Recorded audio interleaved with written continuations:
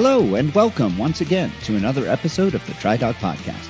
I'm your host, Jeff Sankoff, the TriDoc, an emergency physician and multiple Ironman finisher, coming to you from beautiful, sunny Denver, Colorado. On this episode of the podcast, I begin my multipart series exploring many of the issues raised by the Netflix documentary The Game Changers. If you haven't seen the film, I'd urge you to do so. Not so much because it's necessary for contextualizing the conversations that you will hear over the next few episodes, nor because I think it's a great film. It isn't. But more because I think that it is thought-provoking and does a good job at raising some issues that are worth talking about. Unfortunately, because of the heavy-handed approach that the filmmakers took, I think that a lot of what they hope to accomplish has been lost in the resulting back and forth and unproductive discourse that so frequently accompanies these kinds of polarizing subjects. It's really too bad, because it didn't have to be this way. The premise of the film, that a plant-based diet is a healthy and viable means for athletes to have success and is likely a better way forward for our planet, isn't really all that novel or even controversial. But, as so often happens in cases like this, the filmmakers' zeal for their own viewpoint led them to make some choices and present their very selected evidence in a way that had exactly the kind of result one would expect when you do that kind of thing. Rather than be open to the concept that plant-based diet is a viable alternative, viewers who see plant-based diet as a threat to their own way of living took umbrage at the film. Their reactions were swift, emotional, and really no more factual than much of what we see in the film. And so we end up in a situation that is all too common these days across any number of subjects. People on different sides stake out their position and yell at each other, and lost in the noise is all of the good that could have come out of the discourse that a film like this should have initiated. And so, over the next few episodes, I'm hopeful that I can promote some of that valuable discourse. I have done my very best to pull in a wide range of voices and hear from both sides of the spectrum when it comes to what we eat and how we obtain that food. In some instances, there may not really be two sides, but there I will do my best not to proselytize or lecture, and I promise, whenever there are merits to an argument counter to my own view, I'm going to give it a complete sounding out. In these episodes, we will hear from nutritionists, athletes who have chosen both plant-based or animal-based diets, an environmental scientist, and an animal rights lawyer, who may make you think for at least a moment about some other issues beyond just the nutrition debate. To be completely transparent, unlike the makers of The Game Changers, I want to say right from the beginning that I myself do not eat meat. My reasons for this are many and not really relevant to the conversation, but I think that it's fair that you know where I'm starting from. Despite that, my promise to you is that I'm not going to approach this subject from the point of view that my way is the right way, or that I know all of the answers. If you feel that I'm not sticking to that promise at any point over these episodes, I'm counting on you to call me out. And so, come with me as we explore the many interesting and thought-provoking concepts raised by the Game Changers. On the show today, Dr. Peter Ungar serves as Distinguished Professor of Anthropology and Director of the Environmental Dynamics PhD program at the University of Arkansas. Dr. Ungar is known primarily for his work reconstructing diet and environments from fossil teeth. He has written or co-authored more than 200 scientific works on ecology and evolution, including the book Evolution's Bite. One of the assertions in The Game Changers is that ancient humans and their predecessors were more vegetarian than anything else, and that we have misinterpreted the fossil record. Well, is that true? Dr. Ungar is here to talk about it. Reels for Wheels is back, with a possibly controversial choice for a holiday film, but one that is not at all controversial as a movie to watch on the trainer. Before all of that, though, I have a medical question to answer. It's the off-season for most and the holiday season as well, and that means holiday parties and likely a return of increased alcohol consumption. There's a lot of misinformation out there about the impact of alcohol on exercise performance and health in general. The lay press is replete with articles that one day tout the health benefits of booze before the next day calling out alcohol as a killer and a cause of all manner of disease. So what really is the truth? Well, as always, it's not quite so straightforward and pretty convoluted. So grab a cold one, or a glass of Pinot, or maybe a snifter of brandy, and listen as I dig into the science and try to get to the truth of the matter. And that's coming up right now.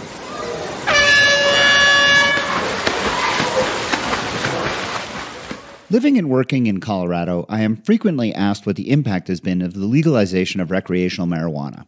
Has there been a big increase in the number of emergency department visits? Do we see a lot more car crashes or victims of trauma? I find these questions funny because they betray a willful ignorance of two very important facts.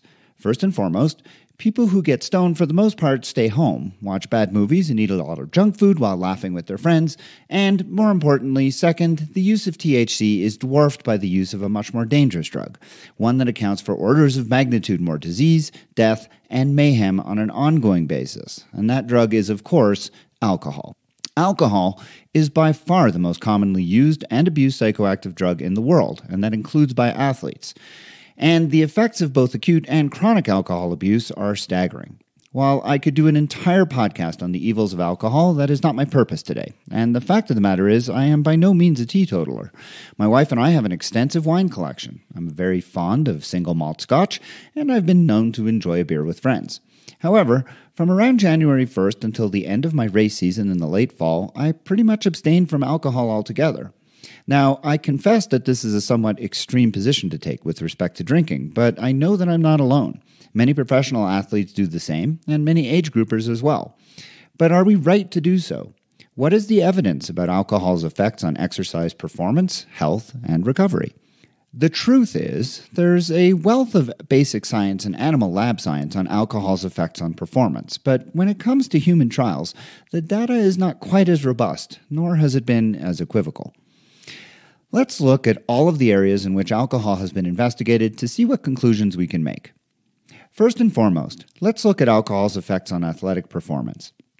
Several studies have shown that chronic alcohol use is without question detrimental to all kinds of athletic performance by virtue of its effects on muscle wasting, energy utilization, and cellular processes.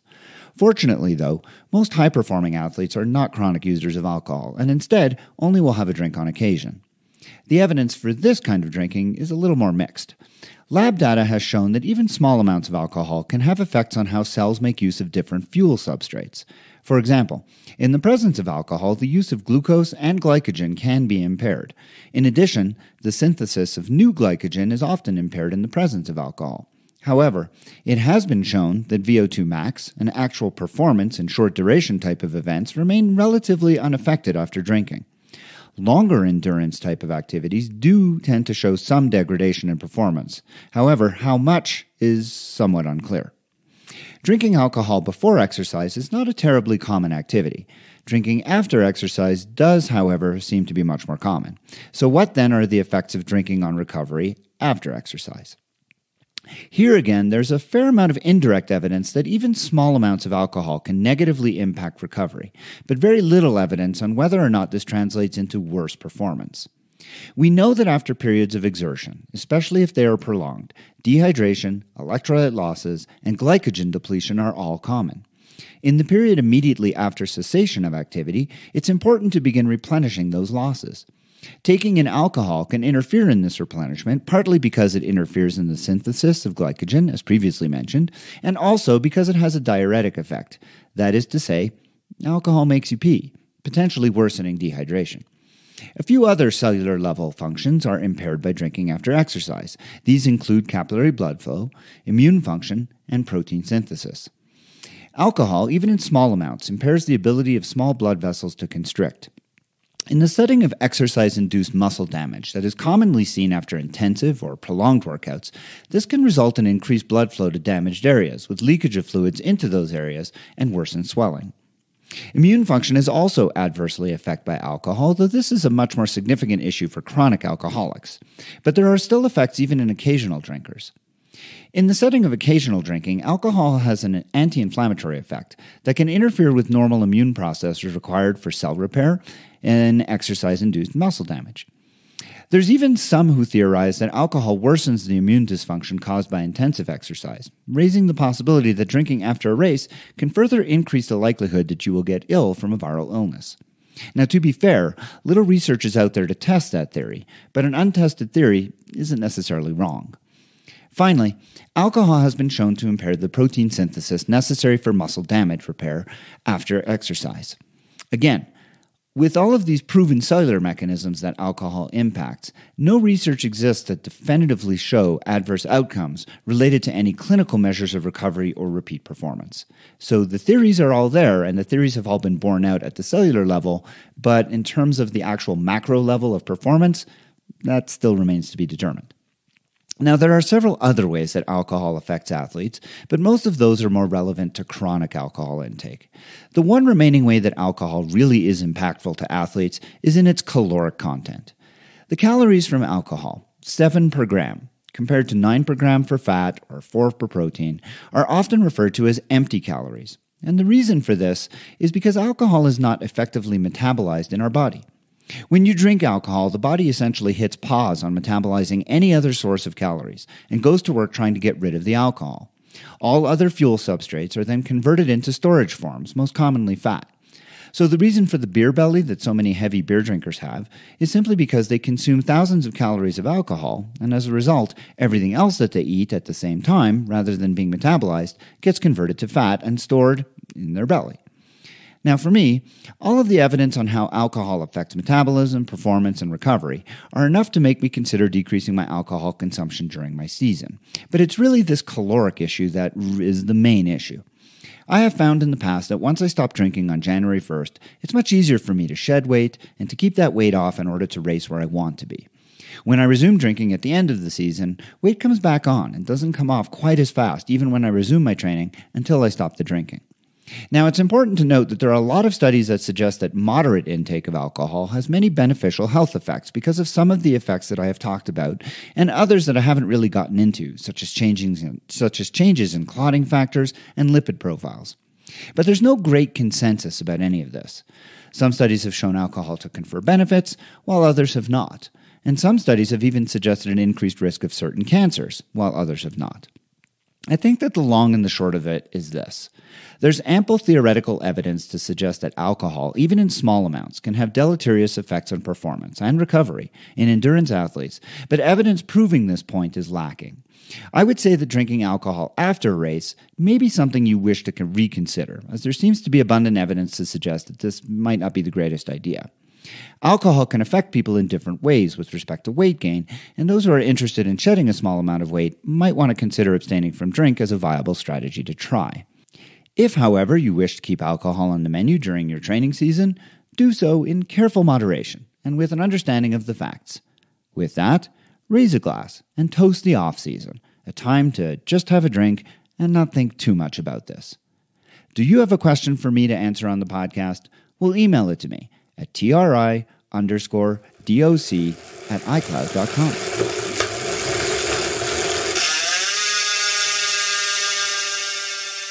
Dr. Peter Ungar serves as Distinguished Professor of Anthropology and Director of the Environmental Dynamics PhD program at the University of Arkansas. He received his PhD in Anthropological Sciences from Stony Brook University and taught gross anatomy in the medical schools at Johns Hopkins and Duke before joining the University of Arkansas faculty in 1995. He is also a Fellow of the American Association of the Advancement of Science and the Johns Hopkins Society of Scholars. Dr. Ungar is known primarily for his work reconstructing diet and environments from fossil teeth. He has spent thousands of hours observing wild apes and other primates in the forests of Latin America and Indonesia, studied fossils from tyrannosaurids to Neanderthals, and developed new techniques for using surface analysis technologies to tease information about ecology and evolution from tooth shape and patterns of use wear. Dr. Ungar has written or co-authored more than 200 scientific works on ecology and evolution for journals, books, and other media, including Science, Nature, Proceedings of the National Academy of Sciences, Scientific American, and Philosophical Transactions of the Royal Society. These have focused on teeth, food choices, and feeding in living primates, and the role of diet and environmental change in the evolution of human ancestors and other fossil species. Dr. Ungar came to my attention because of an article he wrote for Scientific American exploring the myth of the paleo diet, and for his book Evolution's Bite, a story of teeth, diet, and human origins. Dr. Ungar's work has been featured in a recent TED-Ed video and documentaries on the Discovery Channel, the Science Channel, BBC Television, and others. But today I am thrilled and quite frankly honored to have him joining me on the TriDoc podcast. Welcome, Dr. Ungar. Thank you so much. So we discussed a little bit about the Game Changers just before starting to record. I know you haven't seen the movie yourself, so you're relying a little bit on what I told you. But based on what we discussed, what do you think the film got right, and what did it get wrong in terms of human evolution of diet based on the fossil record? Well, based on what you told me, and again, I haven't seen the movie, but based upon what you've told me, I don't think we can speak in absolutes in terms of what our ancestors ate. For example, we can't say they ate mostly meat or mostly plant material because we just don't have that degree of evidence, that kind of information necessary to make such bold claims. The scientific record doesn't necessarily support that.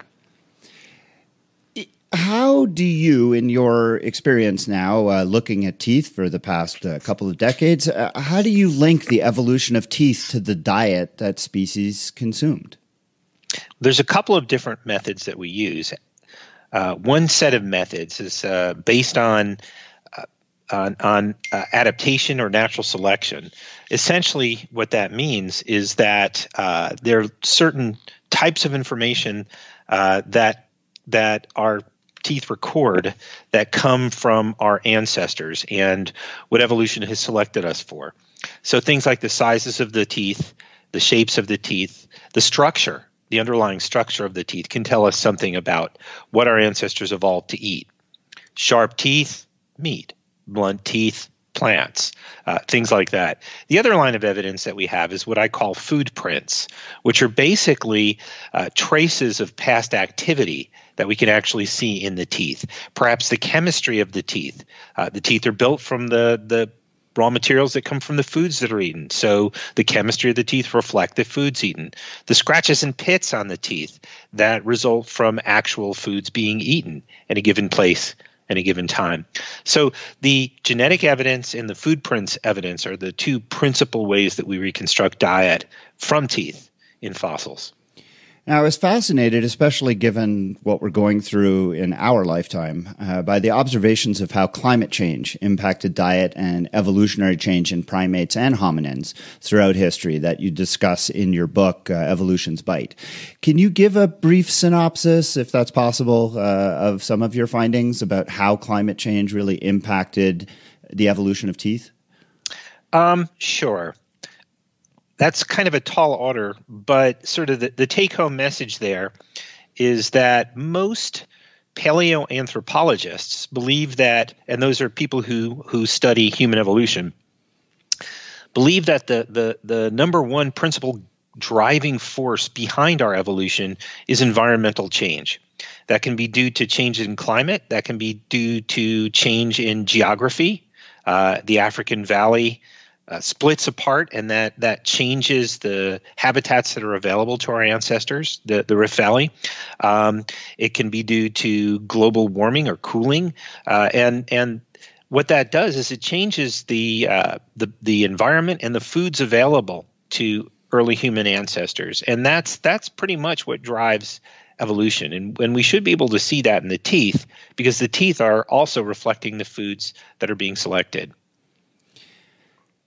Now, I know that you compared what you expected with what you actually observed. So you would go out into the field and you would watch primates, apes, and monkeys, and based on their kinds of teeth, you would see them eat things that you didn't expect. So how do you tie those things together? Sure. Well, doing science in historical contexts is much more difficult than experimental science in a sense, because it's very difficult to test hypotheses. And that's what science is all about, testing hypotheses, generating an idea, maybe running an experiment or making an observation to see whether that idea holds. How do you do that in the past? The method that we really use is something called the comparative method. We look for relationships between, in this case, form and function in living animals. We test those relationships in other living animals, and then we can apply it to the fossil record. So, as for one example, let's say that you look at monkeys from South America, and those that have flat teeth always use those teeth to crush nuts. Those with sharp teeth always use those teeth to eat leaves, right? So that's your hypothesis. Sharp teeth are for leaves, blunt teeth are for nuts. Then you can look to other monkeys, say in Africa or in Asia, and see if this holds, right? Do African and Asian monkeys that eat nuts have flat teeth? Do African and Asian monkeys that eat leaves have sharp teeth? If the answer is yes, over and over and over again, then that's pretty good evidence that there is a direct relationship between tooth form and function. And if we find a fossil with sharp teeth, we can imply or infer that in the past the individual ate leaves. So that's sort of how that works. Now, I think you're referring to an example where I found stuff that I didn't expect to find, right? So, for example, a monkey that was supposed to eat fruits based on the shapes of its teeth actually ate leaves. And that sort of forced me to sort of reconsider and think again and come up with ideas as to why it was that the hypothesis that I had made was not supported. And if I understood correctly in reading it, it seemed that you were making the hypothesis that climate would force the animals to adapt on the fly and use their teeth for a different function because they had different food sources available. Sure. Yes. That's essentially correct. At least in human evolution, what we believe has been happening has been that as climates continue to change, there is selection for dietary versatility in our ancestors.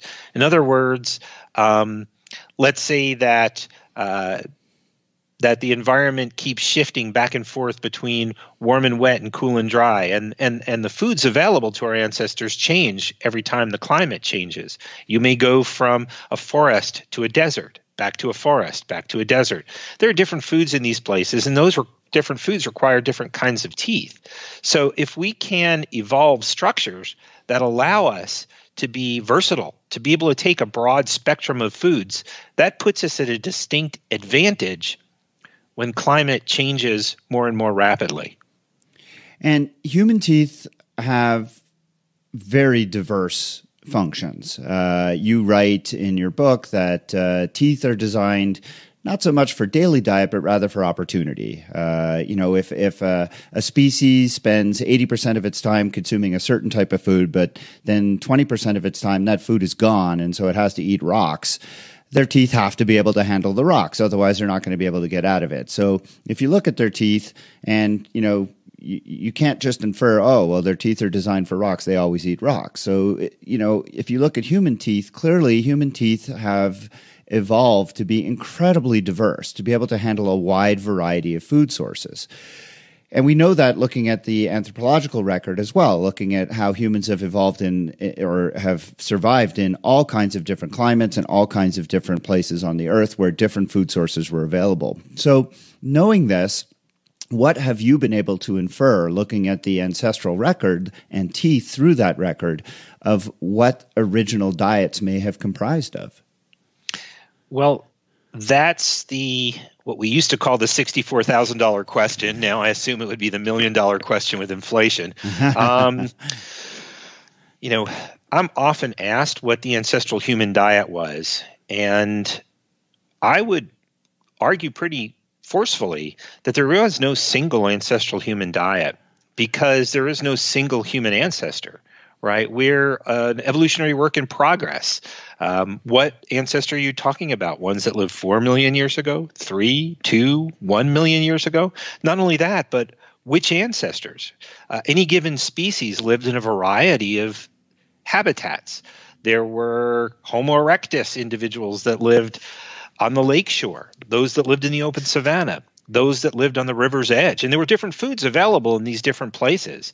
So there's no single diet that our ancestors ate. And in fact, I'd make the argument that what makes us unique and distinctive as a species is the fact that there is no single ancestral diet, and that our ancestors evolved to take a very broad spectrum of foods in a very wide variety of environments, right? You mentioned that people find something to eat pretty much anywhere, right? So the whole argument that we evolved for meats or plants, that kind of falls apart. Maybe not from a nutritional or dietetic perspective, but certainly from an evolutionary perspective, when you start looking at people around the world. So for example, let's say we look at recent peoples that lived in the high Arctic, right? Getting almost all of their daily nutriments from marine mammals and fish. Or let's say we look at people that until recently foraged in the wild on the equator. 70% of their calories come from sugary melons and starchy roots. So to say that our ancestors were vegetarian or carnivorous, that has very little meaning.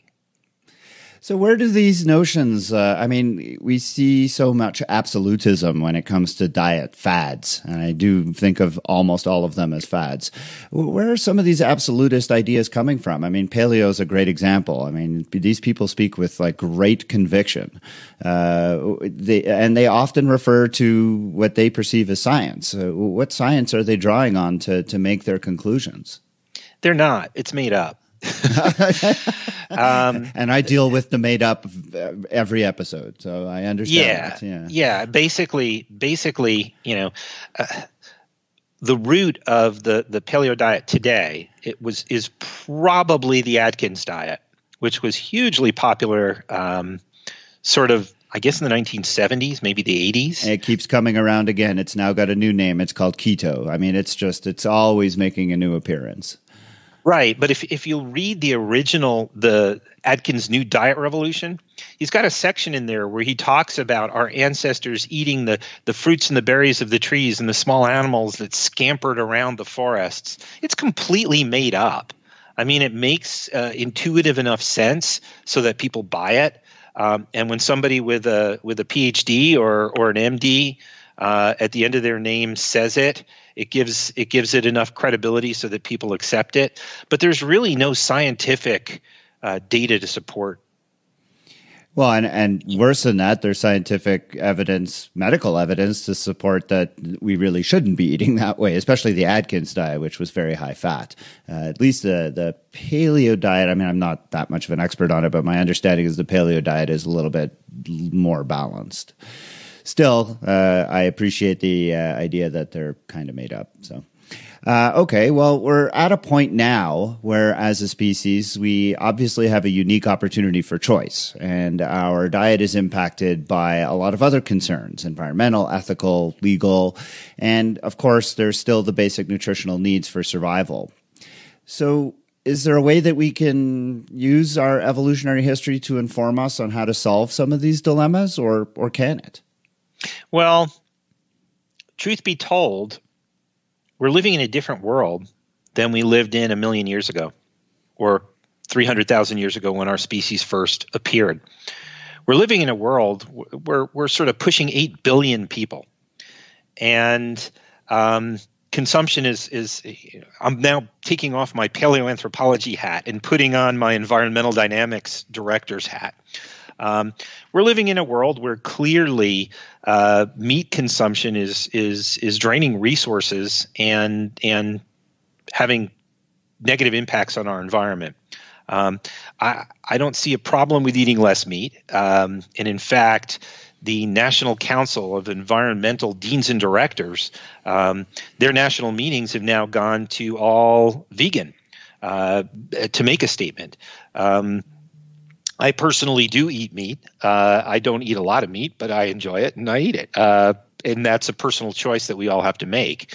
But I will say that pushing 8 billion people, we're now at a point where our planet cannot very easily absorb us having a traditional diet, traditional lifestyle that includes a large amount of wild foraged foods, either meat or plants. And in fact, I don't think it is I don't think it's coincidence that almost the entire world is fed by half a dozen rice grain or cereal grains, right? Because grass grows ubiquitously everywhere, and it can grow in high densities, and that's basically what wheat and barley and rye and sorghum and millet and all of these other grain-based foods are. They're basically rice or basically grass, and as such, they can support a much larger number of people than can cow or pig or sheep meat.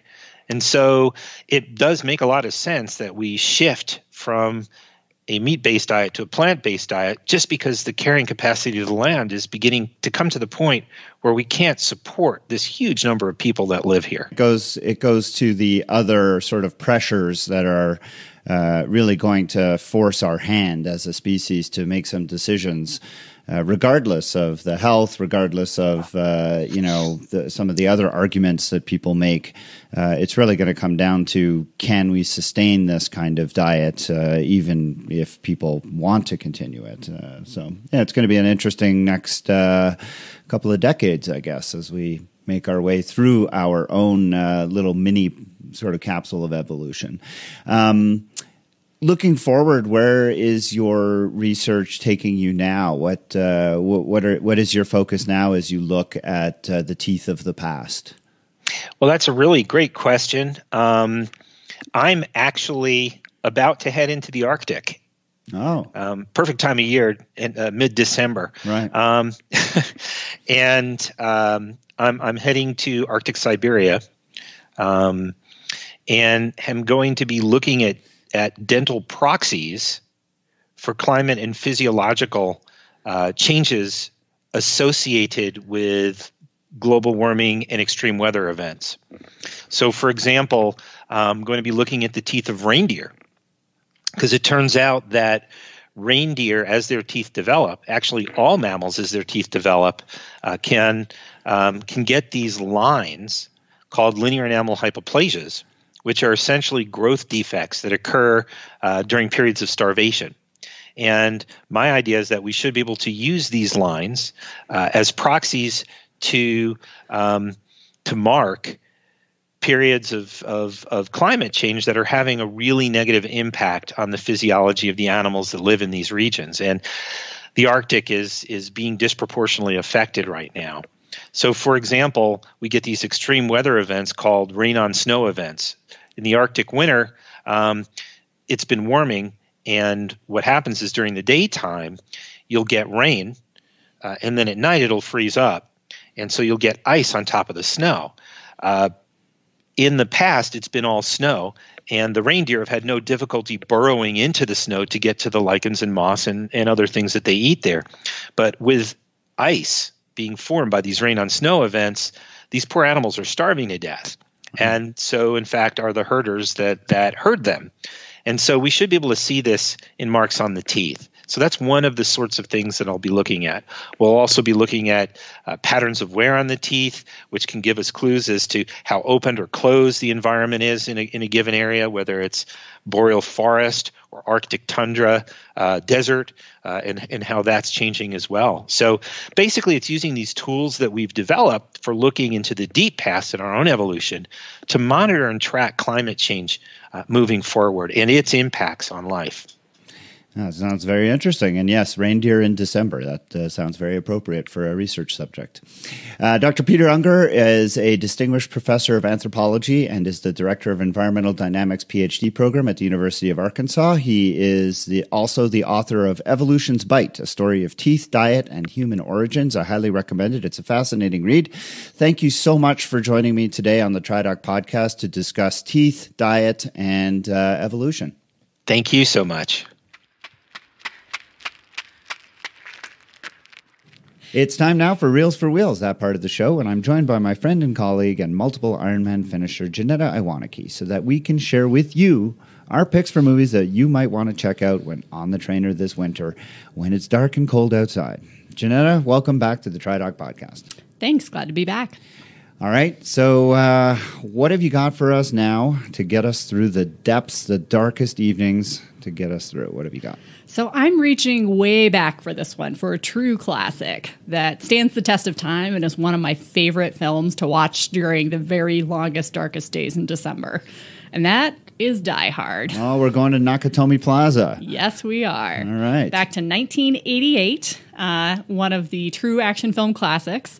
Die Hard, I just think, is such a spectacular action film that stands the test of time because it's got a great story, it's got great acting, still has some of the funniest dialogue lines, and is just a blast.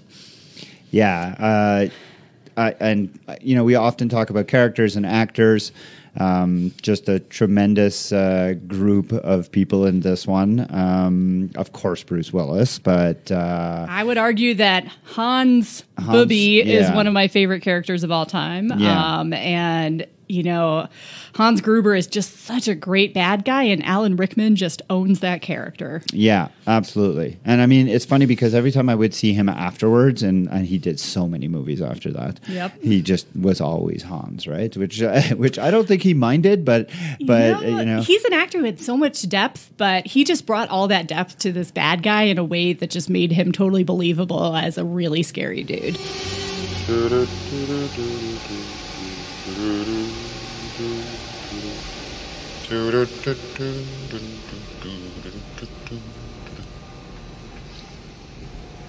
Nice suit.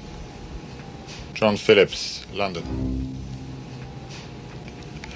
I have two myself.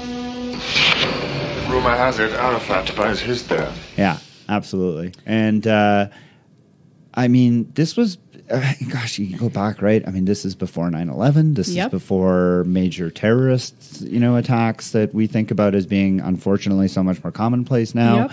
And so that movie really had a much more powerful impact on viewing audiences because it really, at the time, probably seemed like, oh, this could never happen. And so it seemed like so much more implausible. Right.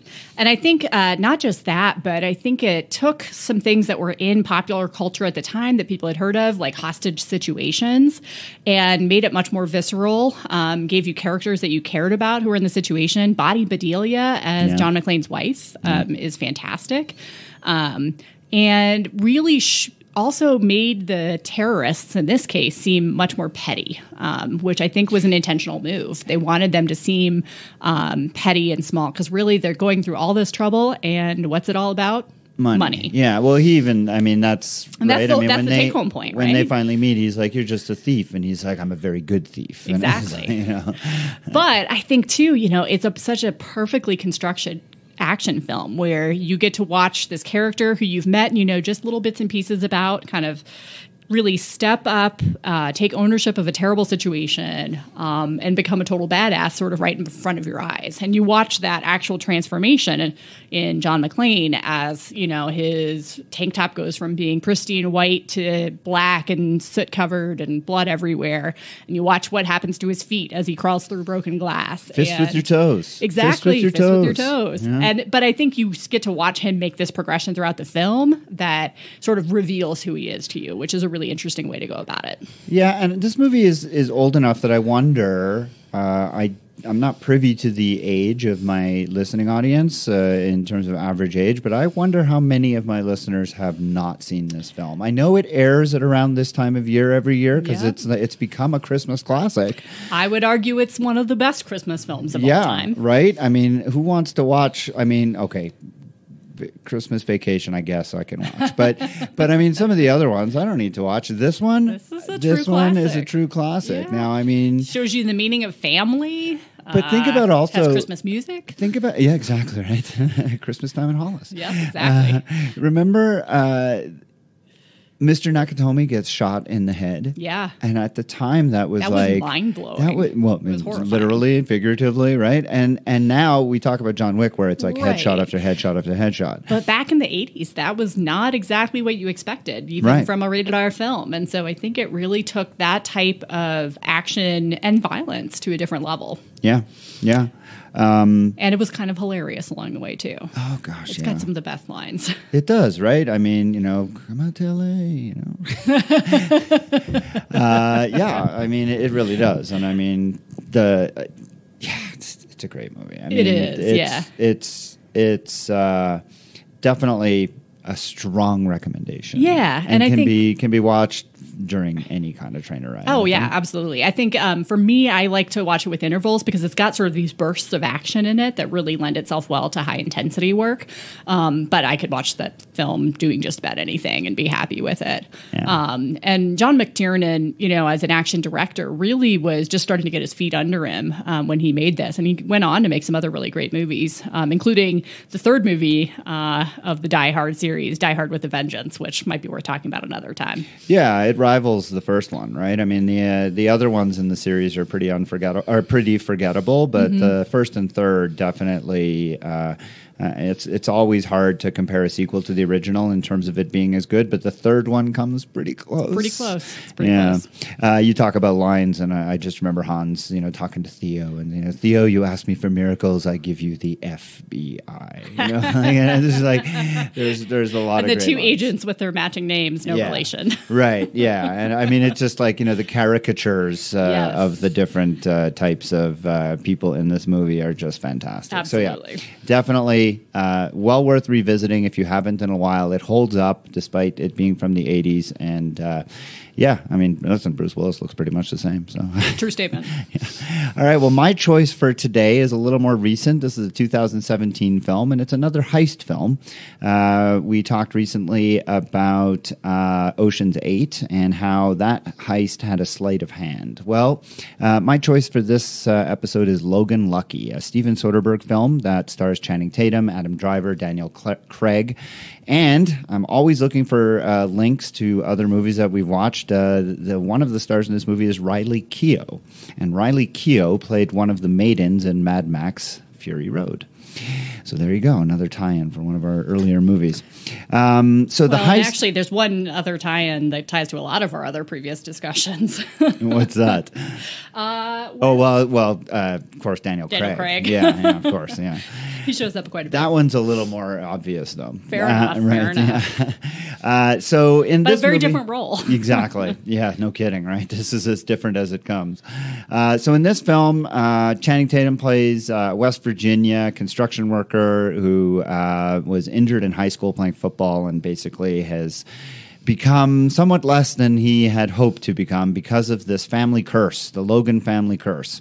And he gets fired from his construction job and convinces his brother Clyde, who is an amputee from a wartime injury, and his sister Melly, who's played by Riley Keough, to help him rob the Charlotte Motor Speedway during a NASCAR race. But in order to do that, they're going to need the help of Joe Bang, an explosives expert who's played by Daniel Craig. He's also a convicted safecracker who happens to be in jail at the time. So all they need to do is break him out, blow the racetrack vault, get away with the cash, return Joe to prison, get Jimmy to his daughter's beauty pageant on time. What could possibly go wrong? Right. And I love the fact that this involves a NASCAR racetrack because that is just a whole different level of crazy that this adds into the film. Yeah. They play off all of the Southern tropes that you could imagine. There is a wonderful appearance by Hilary Swank in this movie, who plays an FBI agent. We talked about the FBI earlier. And this movie does not go where you think it's going. It takes all kinds of twists and turns. It has all kinds of very stereotypical Southern people who end up doing exactly the opposite of what you think they're going to do and successfully pull off a very interesting heist. But again, sleight of hand, they're not doing what you think they're doing most of the time. Unless I'm mistaken, yesterday as you were leaving the bar, you said the word cauliflower. That's right. I didn't. The last time you said that word to me, I ended up getting sent down for 6 months. It was juvie.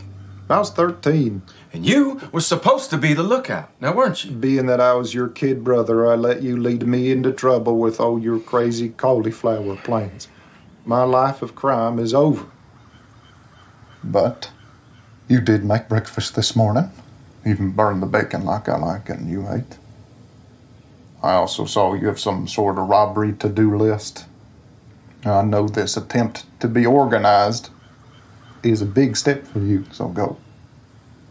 So I really enjoyed this movie. It didn't get a ton of receipts when it was out there, and I think that's too bad because I don't think enough people have seen it. It was very entertaining. I honestly think this is one of those films that's on its way to becoming a cult classic as more people get to watch it on streaming services. Yeah. I don't think it really hit its stride in the theaters, but it's just a blast to watch. Yeah, and it's got some other good performances, like Katie Holmes is in it, and it's just it's fun. I mean, I've watched it a couple of times, and each time I watch it, I mean, Adam Driver's so understated. When you see him as Kylo Ren, Yep. and he's like so over the top, and then you see him in this movie, and he's like so monotone and just so completely understated. Yeah, he totally deadpan. Yeah. And hilarious. Yeah, but, really hilarious. it's And then really Daniel great. Craig, who's usually so suave and sophisticated, Like, and in this goes movie is just far a the other way bumpkin. he can. Yeah.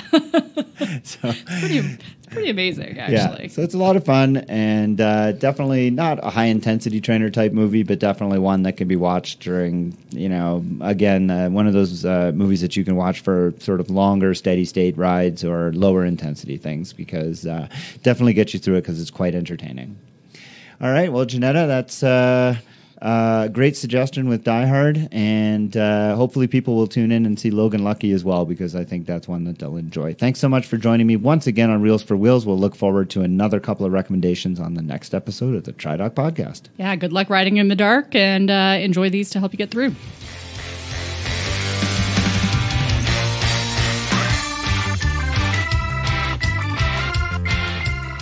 And that's it for another episode of the TriDoc podcast. I hope that you enjoyed listening to it as much as I enjoyed bringing it to you. Links to the medical references, as well as to everything else discussed on the show, can be found in the show notes at www.tridocpodcast.podbean.com.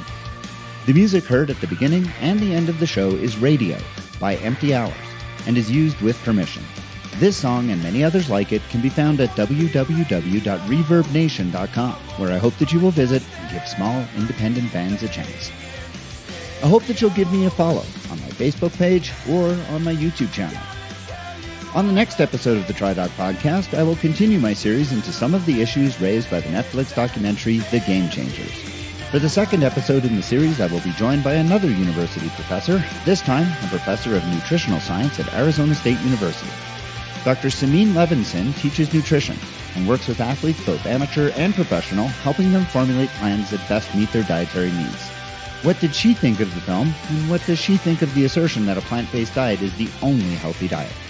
I will, of course, also have a medical question to answer and another episode of Reels for Wheels. Until then, train hard, train healthy.